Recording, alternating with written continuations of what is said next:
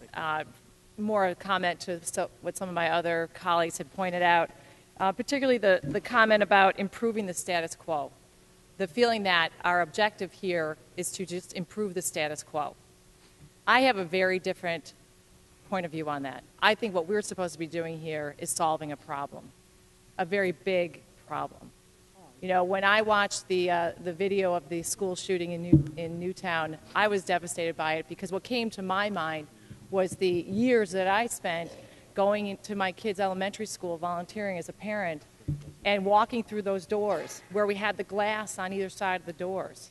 And we had glass inside those doors. And then we had glass all along the main office. So when you're standing on the sidewalk and you're looking in the building, you're seeing hundreds of children in the hallway, and you're seeing several different school officials working in the main office.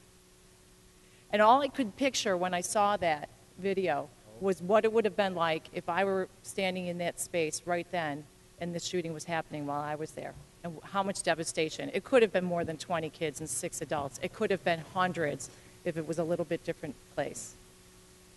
And so I think when I look at that, I see this as a real problem that we need to solve. But yet, I don't see how this bill solves the problem.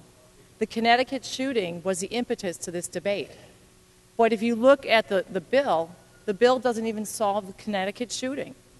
If this bill were in place in Connecticut a month ago, the shooter would have still had access to those guns because his mother never would have had to deny him access because he was never adjudicated as being mentally disabled or mentally unable to have the guns. In fact, our legislation that we put forth today, he was not convicted of a felony. He was not adjudicated as mentally defective. He hadn't been committed to a mental institution, and he was never a subject of an order for protection. So here we implement this bill, or we propose this bill to solve a problem, and it doesn't really solve it. And if you say, well, this bill would take care of the guns, the weapons that were used, well, yeah, except that if you look at the Aurora, Colorado shooting, or look at Timothy McVeigh in Oklahoma City, you didn't even need a gun to cause those kinds of problems. In Aurora, Colorado, he used homemade napalm.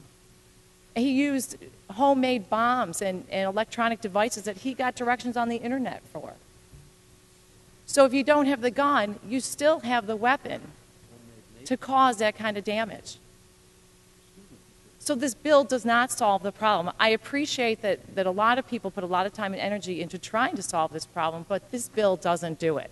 And I don't think it even comes close to doing it. The only thing this bill really does is infringe on the rights of law-abiding gun owners.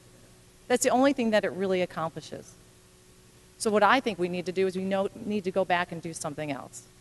Because I certainly don't want to apply the same logic to fertilizer and rental trucks to stop an Oklahoma City type killing that we're trying to use here by trying to ban weapons when it's really the shooter that's the problem, not the weapon. One other point I just wanted to make about this process that we've just gone through. You know, you guys see me walking around the hallways at 11 o'clock at midnight.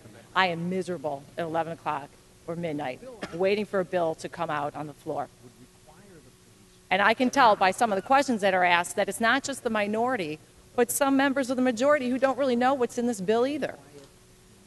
And I wish I could say this is the only time this has ever happened.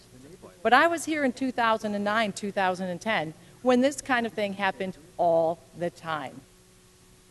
It's called legislating in the dark, literally, in the dark of night, but without knowing what's going on. Other than the few hands in leadership, we don't know what's going on.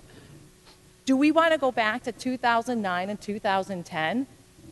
Do you remember the news reports, the approval ratings we had? I think at the time our approval rating was like 19%. And do you blame the public? I mean, come on here.